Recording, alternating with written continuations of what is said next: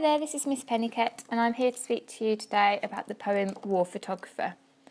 War Photographer is by the poet Caroline Duffy, who is a Scottish poet. In 2009 she became the first woman to hold the post of Poet Laureate. War Photographer was published in 1985 as part of Duffy's collection Standing Female Nude. So in the poem we've got a war photographer in his dark room developing pictures that he's taken in a war zone across the world. So being back in England now in the poem, we see a big contrast between the safe and calm environment of England and his dark room compared to the war zones where he has been taking these photographs. In the poem, a photo begins to develop and the photographer remembers the death of a man that he took the photo of and the cries of his wife. In the final stanza, Caroline Duffy focuses on the people in England, such as ourselves, who may see these photographs in the Sunday papers. The speaker thinks about these photographs in the Sunday papers and wonders whether people really care about the people in the photos and the places where they were taken. So I'm just going to read the poem to you. War Photographer. In his dark room he is finally alone, with spools of suffering set out in ordered rows. The only light is red and softly glows, as though this were a church and he a priest preparing to intone a mass. Belfast, Beirut, Pompeii, all flesh is grass. He has a job to do. Solutions slop in trays beneath his hands, which did not tremble then, though seen to now. Rural England, home again to ordinary pain which simple weather can dispel, to fields which don't explode beneath the feet of running children in a nightmare heat. Something is happening. A stranger's features faintly start to twist before his eyes, a half-formed ghost. He remembers the cries of this man's wife, how he sought approval without words to do what someone must, and how the blood stained into foreign dust. 100 agonies in black and white, from which his editor will pick out 5 or 6 for Sunday's supplement. The reader's eyeballs prick with tears between the bath and pre-lunch beers. From the aeroplane he stares impassively at where he earns his living, and they do not care. So I'm just going to run through a couple of quotes that I think are quite important in this poem. So the first one is where Caroline Duffy uses this simile in the first stanza, as though this were a church and he a priest preparing to intone a mass. So the simile shows the seriousness of the war photographer's work, and it also shows that it's a solemn act. It's almost like a funeral mass, because as the war photographer is going through the process of developing the photos, it's sort of like a ceremony in a way, so maybe a funeral ceremony. And this is an example of religious imagery in the poem. In the first stanza, this could also be linked to the last short sentence at the end, where it says, "All flesh is grass."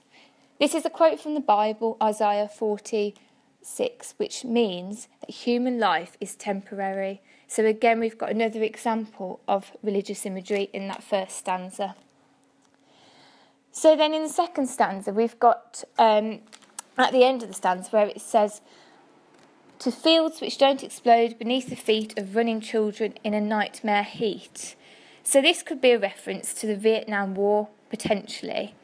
And this quote can link to the importance of the photographer's work again, as sometimes a photo is sometimes credited with helping to end a war. So if you think about the importance of photographs in daily life, sometimes photos can bring about a change.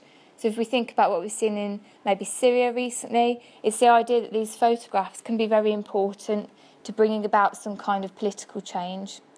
I also think what's important in this quote are the running children in the nightmare heat. If you think about what children typically sort of represent, this idea of innocence and youth, the fact that they've got caught up in a nightmare heat in a war that wasn't their fault and that they can't escape, I think it's particularly effective there.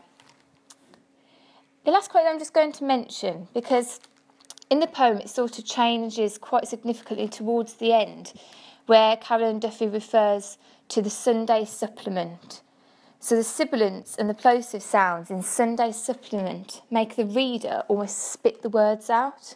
So this might hint to the frustration that the photos aren't considered important enough to feature in a main newspaper. So if you think about newspapers that you read, potentially these stories about war zones might get skipped over or might not be given as enough importance as maybe they should do. So this is the Sunday supplement. I'm also going to link it to where it says, just after the Sunday supplement, it says the reader's eyeballs prick with tears between the bath and pre-lunch beers. So the sentence with tears between the bath and pre-lunch beers, you've got internal rhyme here of tears and beers. So this internal rhyme, I think, emphasises the short duration of the reader's pain. So we look at these photographs in the newspaper and we do feel sad for the people in the photos and we do feel pain, but then we quickly discard the newspapers. So I think it's showing or reflecting the shortness of our pain as a reader. Okay? And then you can kind of link it to the last sort of few words in the poem, really. It says, they do not care. And I think this is a really effective way of ending the poem because it's quite ambiguous. And it refers again to the readers who look at the newspaper and don't care about the victims of the war. Or it could refer to the wider world, really, and how maybe we need to be more considerate of other people's suffering. So poems that you could link to, so you could link it to Remains, Bayonet Charge or Kamikaze in terms of contrasting experiences of conflict. So we've got in this poem somebody that has experienced the conflict and its effects, similar in Remains, Bayonet Charge and Kamikaze. Thank you for listening.